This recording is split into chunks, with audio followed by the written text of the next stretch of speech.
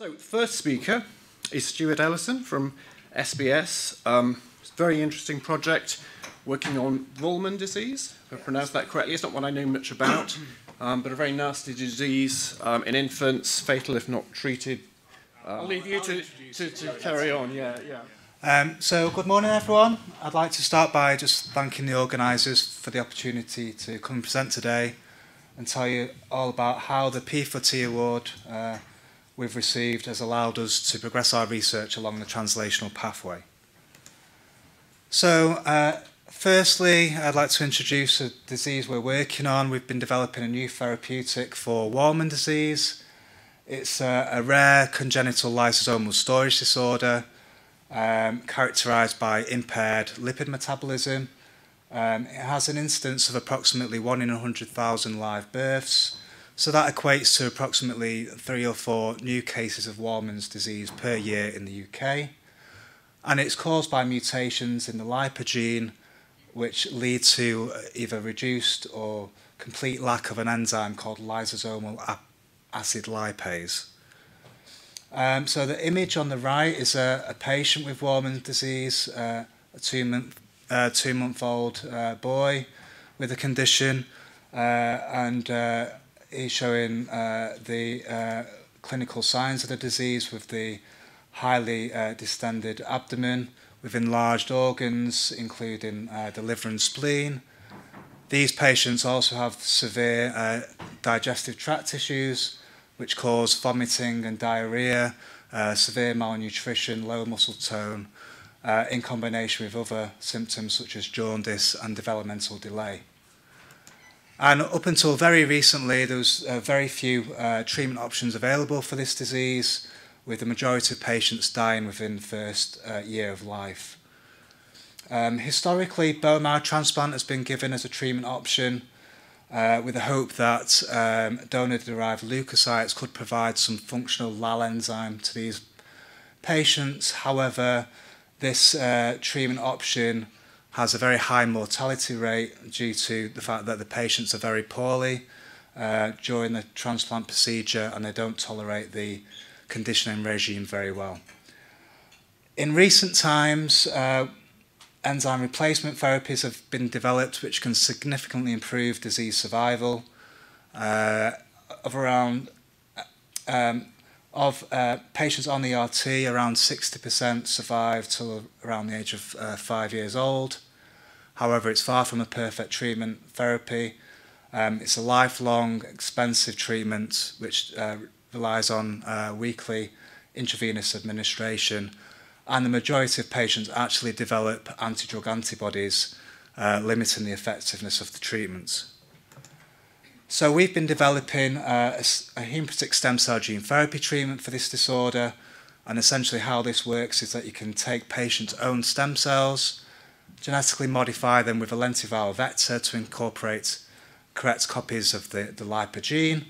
We can then give these modified cells back to the patients where they can repopulate the immune system, start to produce enzyme which can cross-correct some of the affected tissues in the body.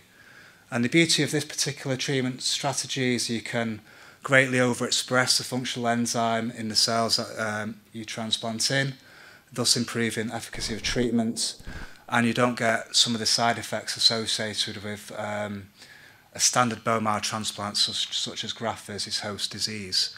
And we're hoping to use this approach in combination with enzyme replacement therapy to stabilise the patients before transplant to give them the best possible treatment outcome.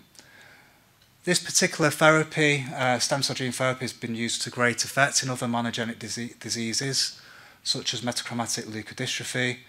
A therapeutic for that has just been released by, just been approved in Europe, and that's been developed by Orchard Therapeutics.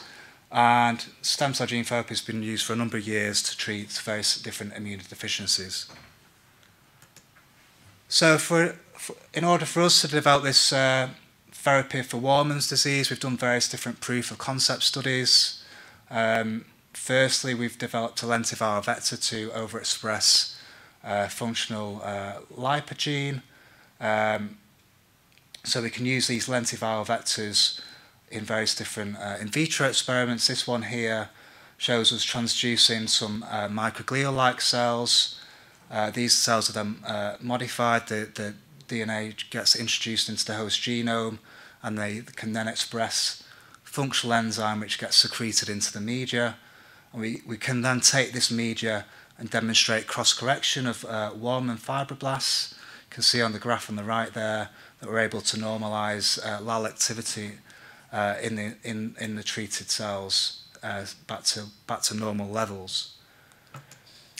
Other proof of concept work we've done, we've been able to successfully demonstrate transduction of Wallman hemolytic stem cells, showing that we can overexpress functional LAL enzyme in these cells without any adverse toxicity. And at this stage, you'd normally go on to demonstrating proof of concept in vivo studies. However, there isn't a very good mouse model for this particular disease. So we chatted with the regulators to see how we could progress further with this. And they've agreed for us to basically provide additional in vivo data by doing a biodistribution study in NSG mice, which I'll touch on briefly later on in the talk. But essentially, what the P4T project allowed us to do was to develop the manufacturing process to produce a clinical scale medicinal product for Wallman disease, which we can use in the future in a cryopreserved form to put in an immunocompromised mouse model to provide supporting data to the regulators. And essentially, the three main tasks we've performed for this project were to make enough lentiviral vector in the lab to perform large-scale transductions. We've optimized the transduction protocol in order to reduce the amount of vector required. This, down the line, reduces the cost of the therapy when and if it does eventually get to patients. And then finally, to perform a full-scale stem cell isolation and transduction, followed by cryopreservation. So there's various different things we do as part of this process.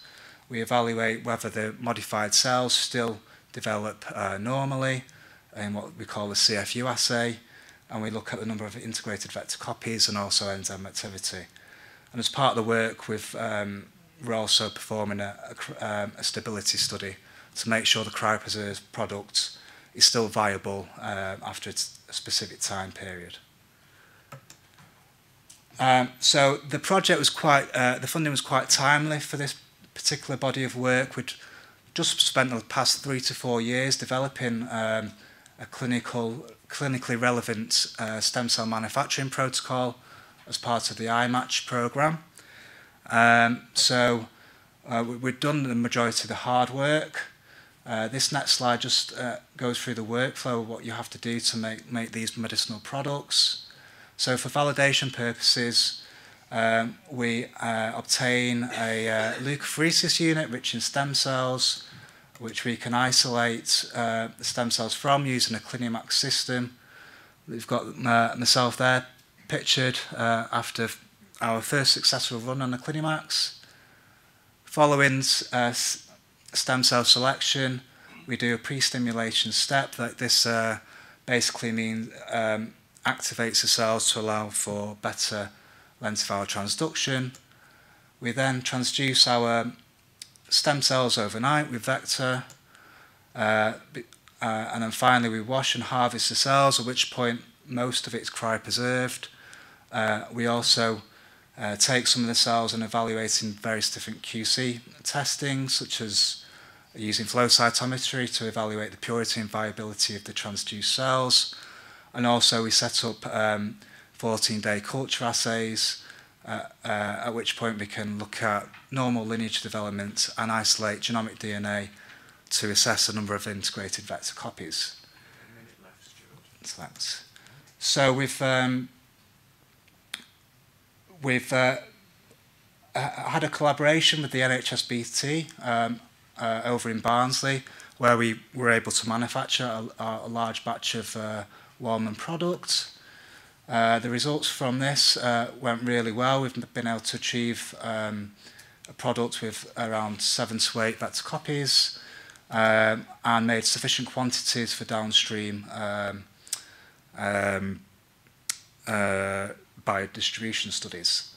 And crucially, this research can contribute to future IMPDs. This is just to show how the work has allowed us to translate along the pathway. In green, this is the work for the P4T research. Alongside, we've secured some funding from the BRC to get GMP vector made, and then hopefully from then we'll be able to secure funding for a subsequent clinical trial. I'll just skip over that. That's just how a future NSG study might look. And finally, just to touch on the impact of this research. So fundamentally, we're trying to create a new therapy for Wallman's disease that surpasses current treatment options. We've had success in the past with this for other programs in our lab, most notably for MPS IIIA, which was licensed to Orchard Therapeutics in 2017-18 time. We've got a clinical trial running for that at the moment. And then more recently, we secured a very large amount of money for another phase 1/2 clinical trial funded by AvroBio for MPS II. And finally, I'd just like to thank everyone involved in the project, in particular Jane Potter, who did the proof of concept studies, and Yuko, who assisted me in this research. And thank you for your time.